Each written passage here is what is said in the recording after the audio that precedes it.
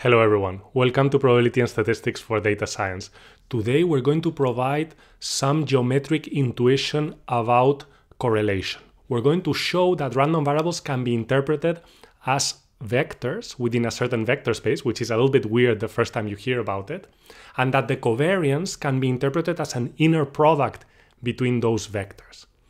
This geometric intuition is going to allow us to rederive some of the important properties of the correlation coefficient that we derived in previous videos, and it's also going to allow us to gain a more geometric understanding of the simple regression problem. Let's get started. We're going to provide a geometric analysis of covariance, and the idea is that we're going to think of random variables as vectors that have a certain direction within a certain space, which again sounds a little bit weird the first time you hear about it, but it's very useful to build intuition about correlation.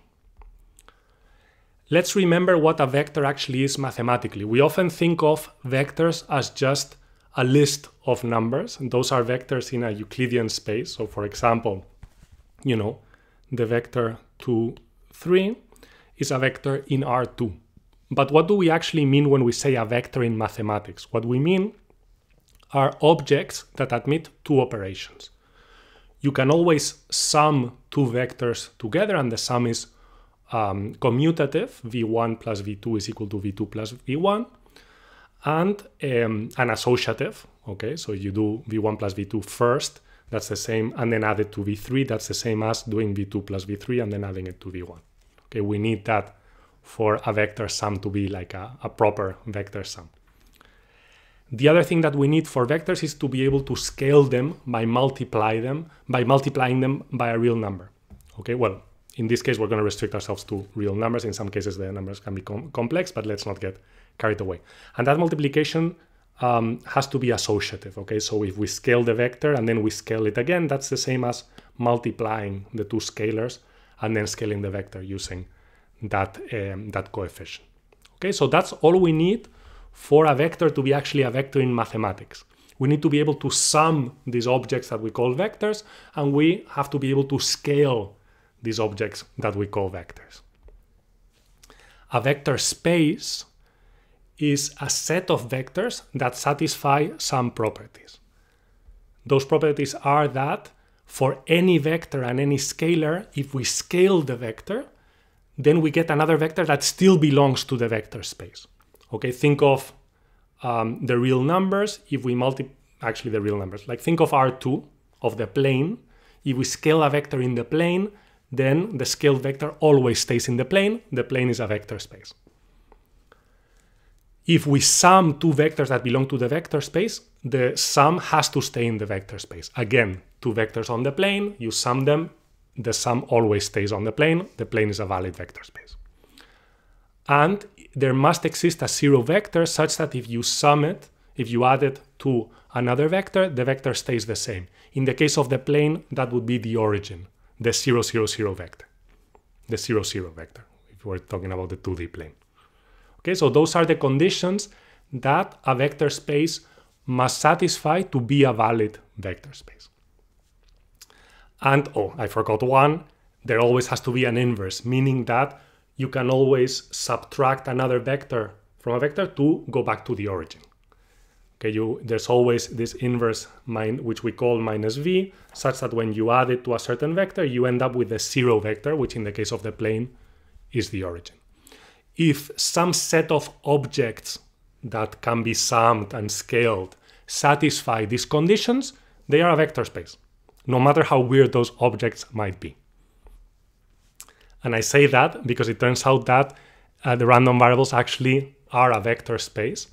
In order to establish that random variables are a vector space, we have to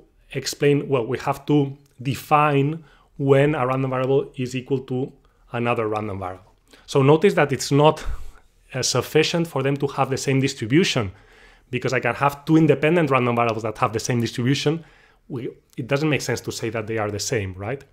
Instead, we're going to say that two random variables are the same if the event that they take the same value has probability 1. So with probability 1, A is always equal to B. Okay? If that is the case, then we say that the two random variables are the same. We're going to call R the set of random variables associated to a certain probability space. Well, it turns out that if you scale the random variable by any number, we obtain another random variable which is also in the probability space. We're not going to give like a formal proof of this, which would require, for example, in the case of continuous random variables, showing that this guy is measurable and, you know, like the inverse images are all in the probability space and so on. But it's not super complicated, but it's beyond the scope of this video. We don't want to get carried away with the mathematical details. You can trust me on this one, that if you scale a random variable, it's going to still stay a random variable, like related to the same probability space.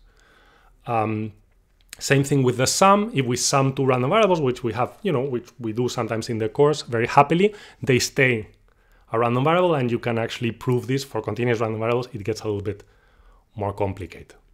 Okay, and finally, there is a random variable that is natural to interpret as the zero vector, which is the random variable that is equal to 0 with probability 1, because when we add it to another random variable with probability 1, that random variable stays the same because we're adding 0. Okay, so hopefully that makes sense. So we have this concept of the 0 random variable. So what is going to be our inverse? Just what we obtain by multiplying each random variable by -1. When we do the random variable minus itself, that's going to be equal to 0 with probability 1. So we have a concept of inverse within this vector space of random variables. If this is the first time you encounter this notion of calling something that is not an actual vector as a list of numbers, a vector in a vector space, this gets a little bit used to, but the idea is that we can establish an analogy. This is how you have to think about it, okay? So now you can think of random variables as belonging to some space, and we could think of them as vectors. This analogy is valid because of all of these properties being satisfied. Okay, that's the idea. And we're going to see some concrete consequences in a moment. But first, we have to we have to establish some more tools to describe vectors within a vector space. A very, very important tool is the inner product, because the inner product essentially allows us to characterize the angle between vectors, which is a very important property. So an inner product on a vector space is a valid inner product if it is symmetric. So if we do the inner product of V1 and V2, it's the same as the inner product of V2 and V1, and it's linear. If we compute the inner product of a scaled version of V1, and V2, this is the same as computing the inner product and then multiplying by that scaling factor. So the scaling factor can come out. If we compute the inner product between a sum and a third vector, then we can actually separate this into a sum of the inner products. Okay, so the inner product is linear in that sense. And finally, the inner product must be positive semi-definite. That means that it's non-negative for any vectors. Non-negative if you do the inner product of a vector and itself, that has to be non-negative, because we will see that we're going to use this as a proxy for the squared length of the vector. And if the inner product of the vector with itself is equal to 0, then it has to be equal to the 0 vector. Okay, this is what it means for an inner product to be positive semi-definite. So now what we're going to see is that we're going to have a valid inner product between random variables, but we're going to have to center the random variables for this to be an actual inner product. I'll explain in a moment why in particular we need to center the random variables.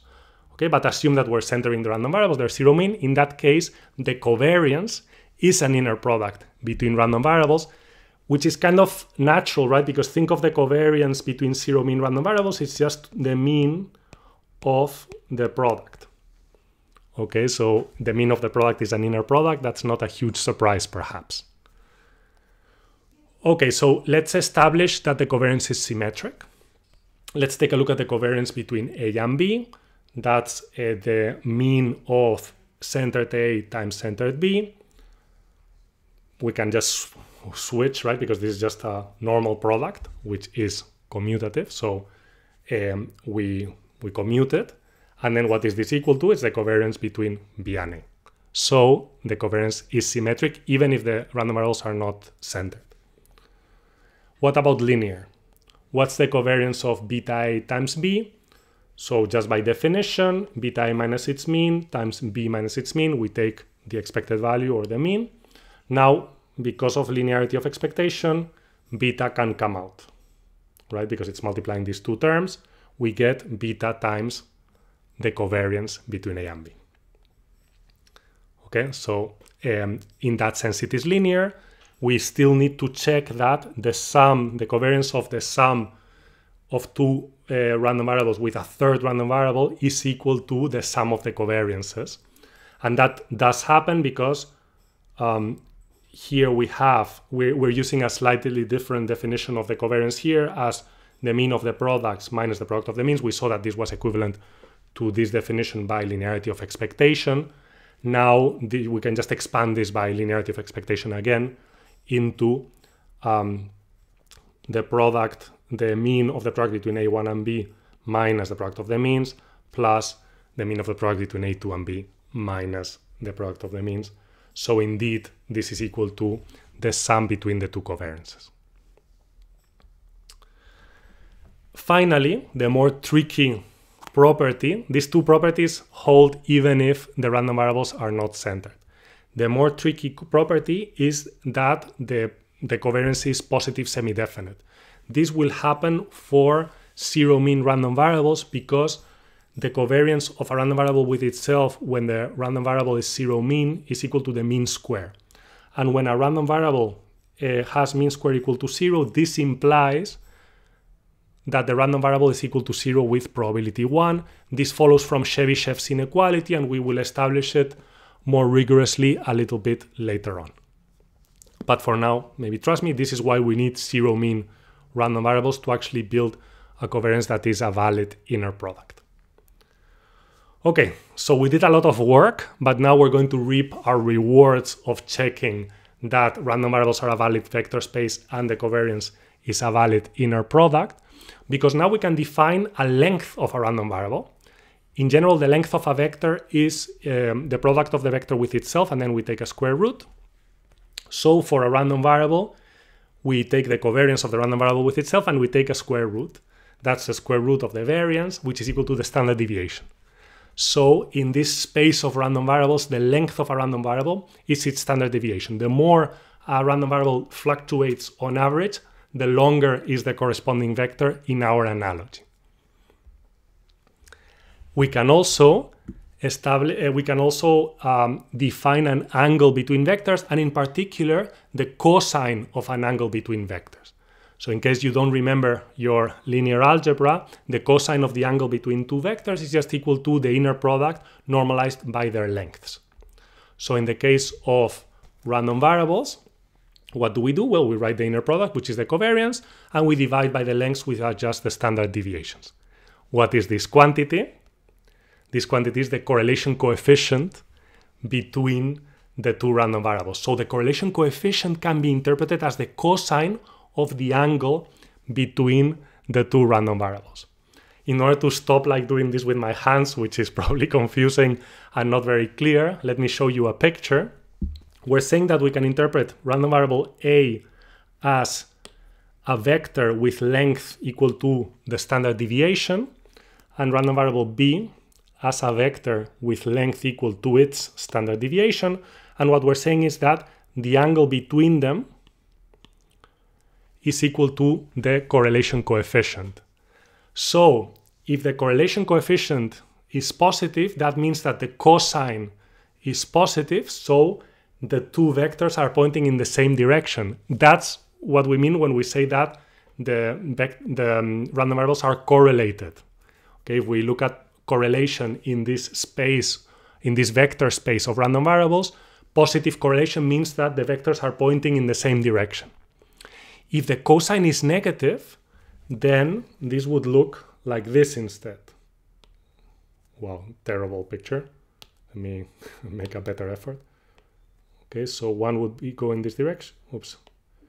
One would look like that, and the other one would look like this.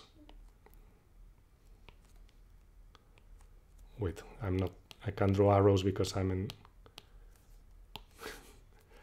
Okay, one would look like this, and the other one would look like that. This is what happens when the cosine of two angles is negative. The cosine of two angles. The cosine of the angle between two vectors is negative. That means that the vectors point in opposite directions. That in our analogy, the implication is that the correlation coefficient is negative, so the random variables are negatively correlated. What if the cosine is equal to 0? That implies orthogonality. And in our case, it implies uncorrelation between the two random variables. So you can see that it's kind of nice. Oh, and also I forgot to say that obviously the cosine of an angle is between -1 and 1. So by this analogy, immediately we could have rederived very important properties about the correlation coefficient. First, it's between -1 and 1 because it's the cosine of this angle. Second, when it's positive, vectors point in the same direction. When it's negative, vectors point in the opposite directions. And when it's actually equal to 1 or -1, they're completely collinear. I forgot to say this now. So if the correlation coefficient is equal to 1, then the two vectors are on top of each other. And if it's equal to -1, then they're collinear but pointing in opposite directions. Okay? So now we have the analogous statements for the correlation coefficient. Would recover a lot of the properties that we established in previous videos. If the correlation positive is positive, then the random variables are positively correlated. The vectors are pointing in the same direction.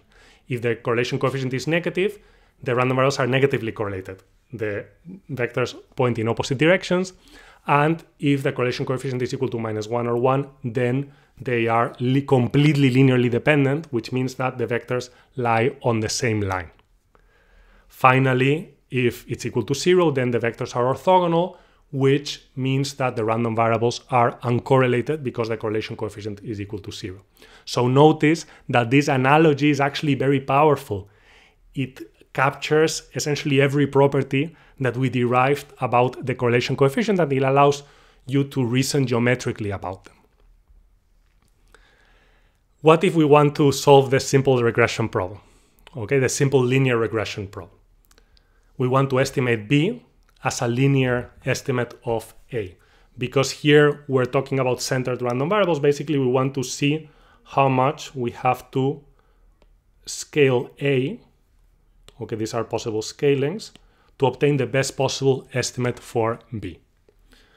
If we want to minimize the mean squared error in our vector space, the mean squared error is just the same as the variance of the random variable B minus beta A, which of course belongs to the vector space. It's a valid random variable, and you can check that it has 0 mean. Because it has 0 mean, that's why it's equal to its mean square. And now what's the variance? It's the squared length in our analogy, right? The variance of a random variable is just the squared length. Because we said that when we define the length of the random variable as a vector, it's equal to the standard deviation. So we want to minimize the length of the difference between B and beta A. How do we minimize that? Well, how do you find the closest point to B that lies on this line? Because that's what we mean by beta A, right? You are only allowed to stay on that line. Well, the point that is closest to B on this line is the one where the difference is orthogonal. This is just by simple geometry. Okay? So we want orthogonal, just to be clear, okay? So here B minus beta A is orthogonal to A. So we need a beta such that this happens so that we get the closest point. Okay, and this will allow us to solve the simple linear regression problem because of this analogy between mean squared error and distance. So now we expand this out. This basically implies that that B times the inner product of A with itself, which is just the squared norm of A, is equal to the inner product between A and B. So B, the best beta, is equal to the inner product divided by the squared norm of A. Now we're talking about random variables, right? So what is the inner product? It's the covariance. What's the squared length of A, or the squared norm of A? It's its variance. So we get this expression for the linear coefficient that is actually just exactly equal to the best linear coefficient of the linear minimum mean squared estimate of B given A that we have derived in previous videos. Okay, so this estimate that we find by just saying, oh, you know, the error should be orthogonal to the vector is exactly the minimum mean squared error estimate that we had derived previously. Okay, so that's kind of cool. Immediately, by the way, we obtain that the residual is orthogonal with A and also with the linear estimator because it's a scaled version of A. We had proved this also previously when we were talking about residuals in simple linear regression. Okay, and also actually when we were talking about the composition of variance. Talking about the composition of variance, because of this orthogonality, we can apply Pythagoras' theorem to this vector B, because it's decomposed into two orthogonal vectors, and by Pythagoras' theorem, the squared length of B is equal to the sum of squared lengths of the two vectors whose sum make up B. One of them is the linear estimate, the other one is the residual. But what are these guys in our analogy between random variables and vectors? They're just the variance. So we get the decomposition of variance that we had arduously derived in a previous video almost for free, just from Pythagoras' theorem. The variance of B is equal to the sum of the variance of the linear estimate and the residual. And now let's take a look at the linear estimate. What's the squared length of the linear estimate? Well, it's this beta times A. Okay, and the norm of that squared. But now the beta can come out squared by just the properties of norms. So this immediately implies that the squared length of the linear estimate is equal to the square of the coefficient times the length of the vector, which is the variance of A.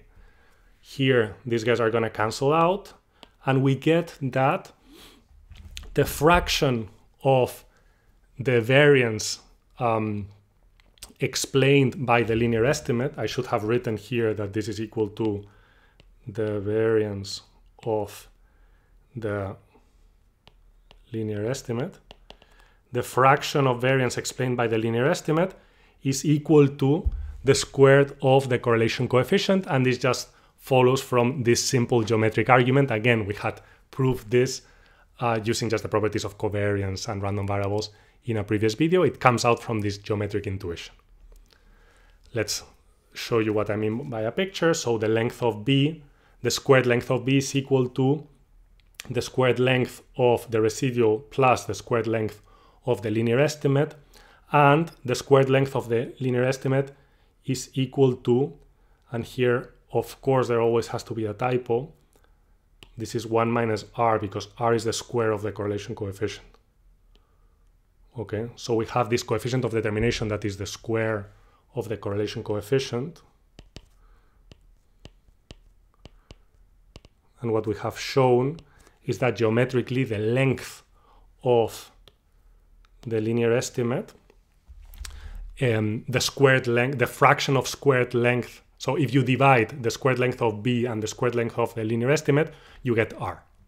So the length of the linear estimate is the square root of r times the variance of B. Again, these are all properties that we had derived mathematically in previous videos. It's kind of nice to see that they all follow from this analogy of interpreting random variables as vectors. So what have we learned? We have learned an interpretation of random variables as vectors, the covariance as an inner product between those vectors that allow us to start thinking about angles, and in that case, the cosine between the angles is the correlation coefficient between the two random variables, which allows us to interpret correlation in terms of the direction in which the two vectors are pointing. Is it the same direction? Is it opposite directions? Are they orthogonal? And finally, we saw that we could actually rederive the simple linear regression estimate by interpreting it as an orthogonal projection. And I haven't said this, but we also rederived this decomposition of variance and the fact that the coefficient of determination is the fraction of variance explained linearly with another random variable. And that's all I got. Thank you very much.